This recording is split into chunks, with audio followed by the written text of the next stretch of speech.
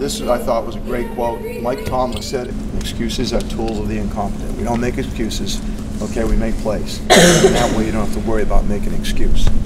Okay, let's get it going. I think when you're young, you're going to take small steps first. And so our objective is that we get better in at least one thing, one facet of what we're trying to do every day. And that's the way we're trying to approach every day in practice. Well, we have 13 that are healthy right now. We have 2 that are struggling with ACL. One we won't get back, ACL.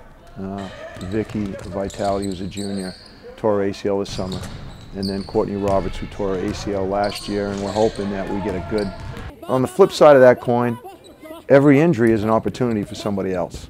So we've had people that have actually had to switch their positions, and for the most part, they're doing a very good job. You know, we've had people that have been guards have to be now post because people are out, and so we're, we're learning a lot, but I think, we're going to be able to pull through and show up like what we can do. I think Keene is one of those people that has transformed her game a little bit because we moved her to the forward position because of our injuries. We're not very thin at the forward position. So she has done a very good job adapting her skills to that position, and we're very pleased with where she's at right now.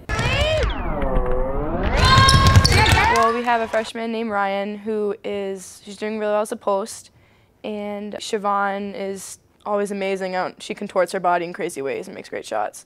And then Keene, and then Georgia and I and Carly usually work well together, so it's going well so far.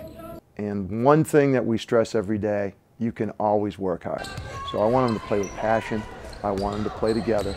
And hopefully at the end of the game, no matter what the results, we walk off the floor, knowing that we left it all on the floor.